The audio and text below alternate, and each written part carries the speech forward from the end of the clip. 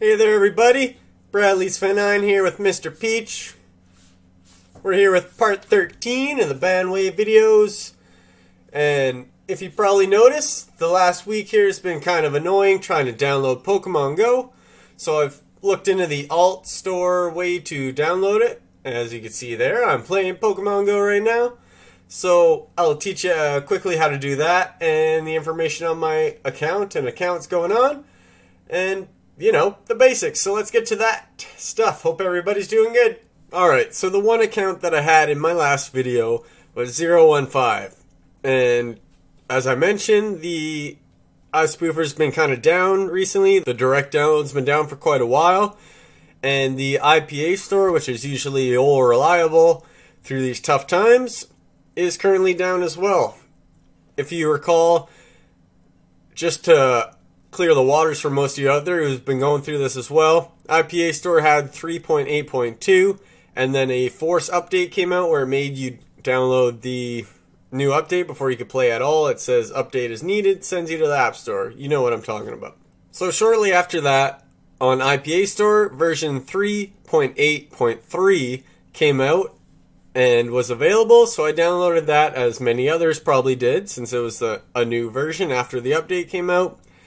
And you download it to find out, you go to play and it says the same thing. You still have to download the update, blah blah blah.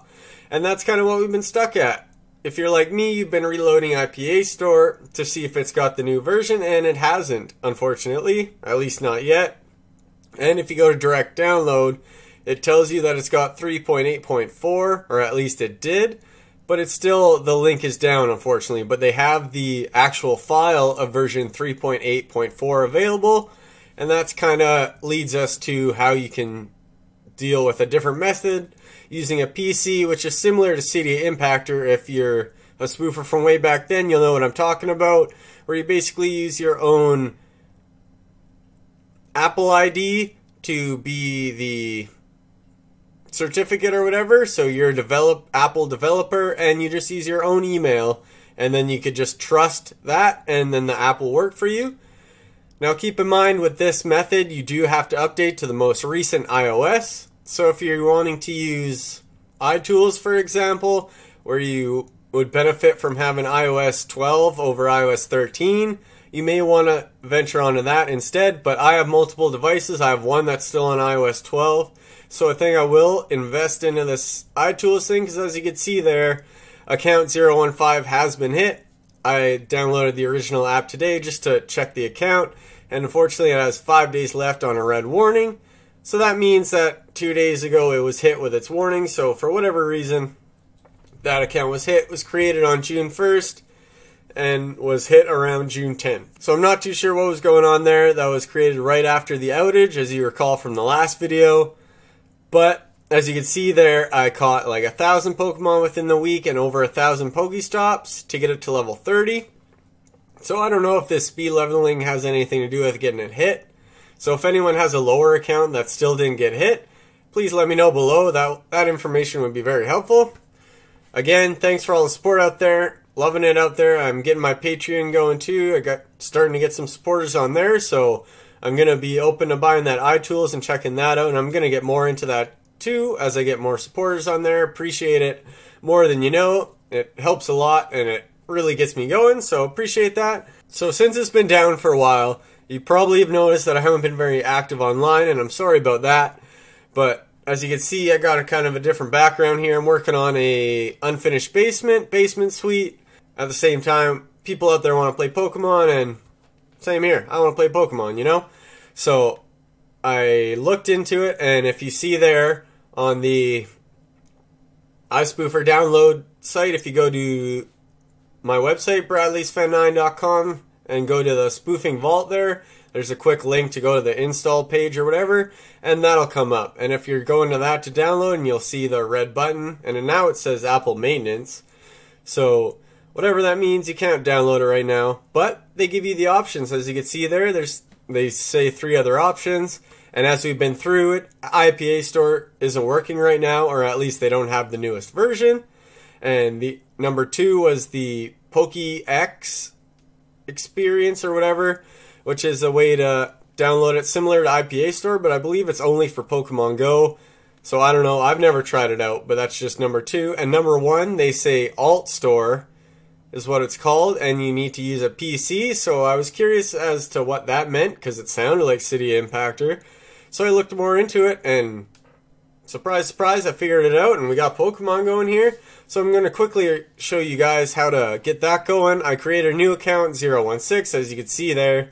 It's got the basic stats. It's got nothing going on. I just created it, so the stats really mean nothing right now, but I'll get to it next week. Hopefully it's still alive. But as I said, IPA Store and direct download are currently not working. So this AltStore method seems to be the only way to play right now, at least using iSpoofer. As we mentioned before, if you use iTools, it's a thing you could purchase, and it changes your whole phone location. You could watch my other videos to get more into that. And like I said, I plan on buying one of those, and then I'll make a full video dedicated to how to use that and when I get it and things like that.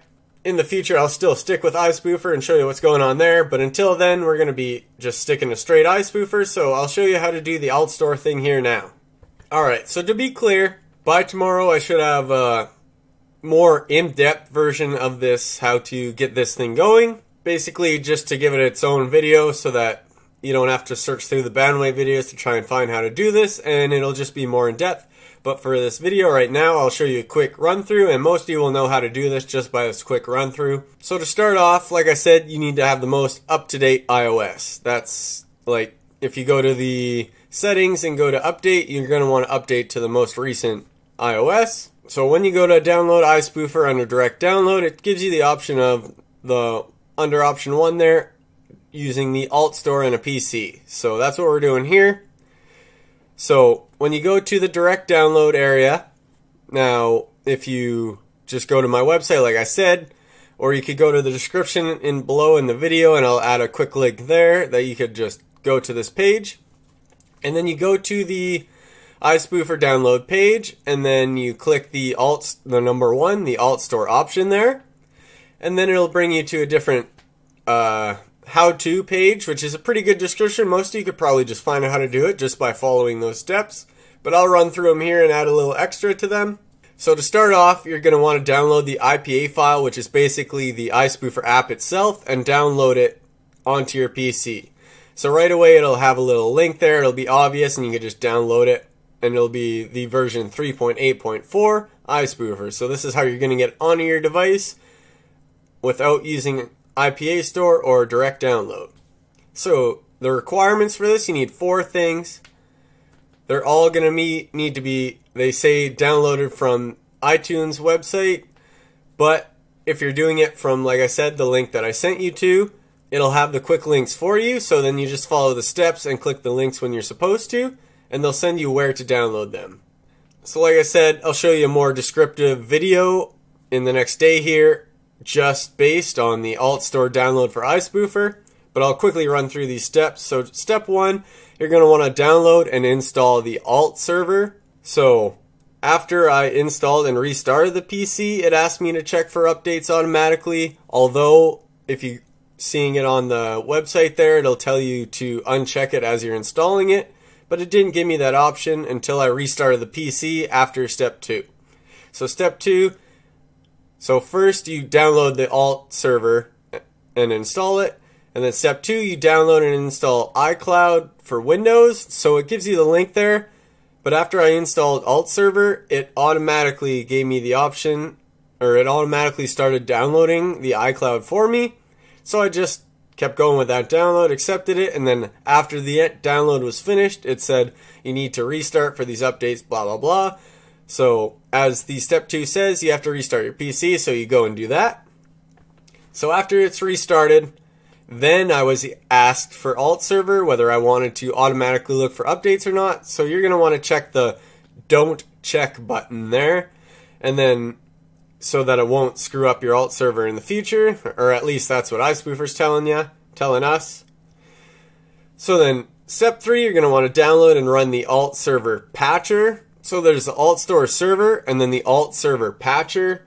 A little confusing, they're kind of similar but different, but either way there's those 2 things there. So you're going to want to download the AltStore Server first, then iCloud for Windows, and then once you restart your computer, you're going to want to download and run the Alt Server Patcher. And then once you run that, you'll see a little square on your screen there. And then you'll see the utility to install on the left, and then you just click the option there, and then it'll give, like, to the right of it, and you click it, you'll see the bunch of different options. And you're going to want to click it was at the very bottom for me, Custom IPA Link. And then once you click that one, you're going to want to copy and paste the link that is in the step-by-step on the download page for iSpoofer, and if you're just following me here, I'll put that in the description as well. So copy and paste that link into that area under the URL, the https:// area, and then once it's in there, you click patch. So that basically, I guess, patches the app itself and it readies it to load it onto a device for you. I should also mention you want to have iTunes for Windows downloaded so that you can connect your device to your computer properly. Mine was already downloaded, so I didn't need to go into that. If you did the City Impactor way back when, it's kind of similar to that, so you'll kind of find some similarities through these steps here. So then once you copy and paste that URL, hit patch, then you're going to want to locate and run the AltStore Server that you downloaded in the step 1. Now after I downloaded it, I sent it to my desktop as a shortcut, but you could just go into your most likely program files under C, but you could have changed that, but under default it would go to your program files under your C drive, and then you find it there, and you're going to want to run it, and now you're going to wonder, why isn't it showing up on my screen? But if you look in the bottom right there of your computer, it'll be in your little taskbar, and it'll look like a little diamond. So you kind of click on that, and it'll show you 4 different options, and you're going to want to hit the Install AltStore option. And then once you're on that, if you have your device connected, which you should by now, you could have had it from the beginning, it doesn't matter when you plug it in, but then it'll show you your device. So you go to Install AltStore, you go to the taskbar, the diamond, and then Install AltStore, and then you click your device.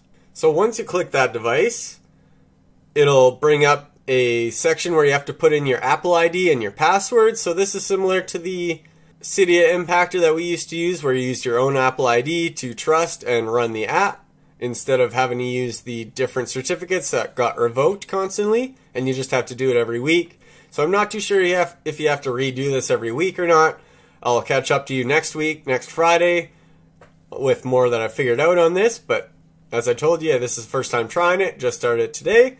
So once you type in, you're going to want to just put in your own Apple ID and password. At this point, you could make a new one if you want, I believe, but I just type in my normal one. There's no like repercussions. It's not going to hurt you in any way or steal your money. So you put in your Apple ID and password, and then it'll give you a little thing saying it's putting it onto your device in some sort of way. It may take a few minutes, and then eventually you'll see on your actual thing here, your device, you'll see the Pokemon app.